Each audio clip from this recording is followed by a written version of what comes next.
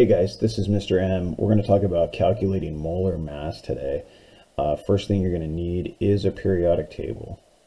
And with the periodic table, just remember we are looking for the ability to calculate molar mass, and the molar mass can be found at the bottom of each of the tiles on the periodic table. So we're looking at titanium here.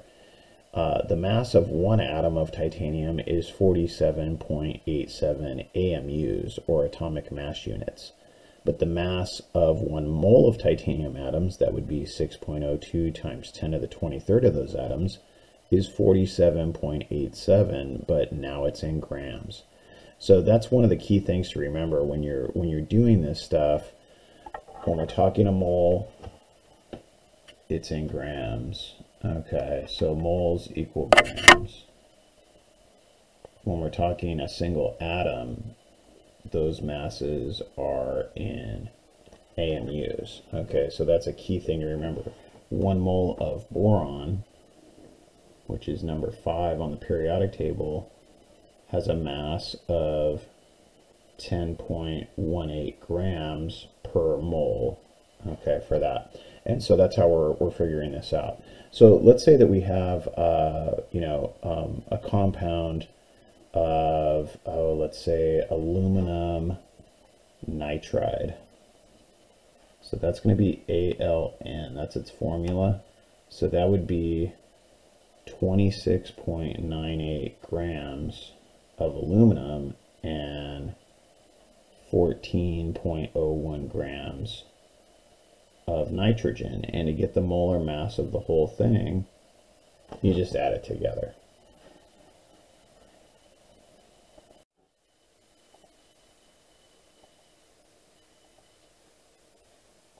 Okay, so we're going to look at an example here right now. We have calcium hydroxide, which has the formula Ca and then parentheses OH2. And you'll notice I just brought up the elements that are in the formula and their spots on the periodic table. So what the formula is telling me is a couple of things. One, there is 1 calcium in this guy. Okay. This number is telling me there's 2 of everything in there, which means we have 2 oxygens and 2 hydrogens in that formula. So anything that's parenthesized, whatever subscript is found after that, multiply it by that. It's just like math. It's a distributive property. So calcium, if I look up its mass, is 40.08. So I'm going to put that down, and we usually round it to the nearest tenth in chemistry. So we'll go 40.1. Oxygen is 16, but remember there's 2 of them. So that's 2 times 16, which is going to be 32. And remember, we're talking grams per mole here, so we'll be using grams. Okay. When you look at hydrogen, it's 1.01. We'll just round that to 1, but again, there's 2 of them. So it's 2 times 1. That's going to give me a 2 there. And again, that's 2 grams per mole. So these numbers, when we're talking atoms, 1 atom, the unit is AMU, the atomic mass unit, but 1 mole of them, which is equal to 6.02 times 10 to the 23rd of them, that number magically becomes grams. That's the beauty of Avogadro's number, the mole. We can take those AMUs and make them grams. Why do we want to use grams? Because we do labs, and we have electronic balances that measure in grams, not AMUs. So let's go back to this one. Let's add everything up.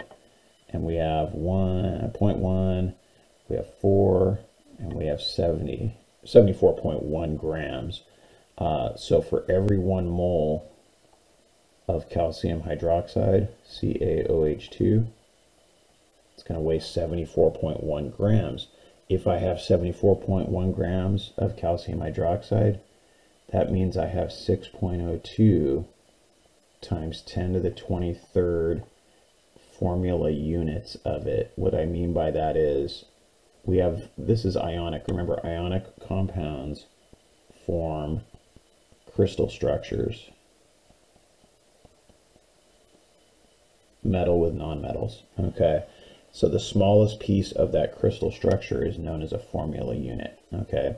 For covalent molecules, remember that's all nonmetals, their smallest unit is the molecule. Okay, that clump of atoms. Remember the Latin molescula, which means a little lump. So covalent molecules, ionic, it's a formula unit. So there would be 6.02 times 10 to the 23rd CaOH2s in 74.1 grams. Okay, so the molar mass is a very important calculation that you need to be able to make. This is how you do it. Here's a good example of it.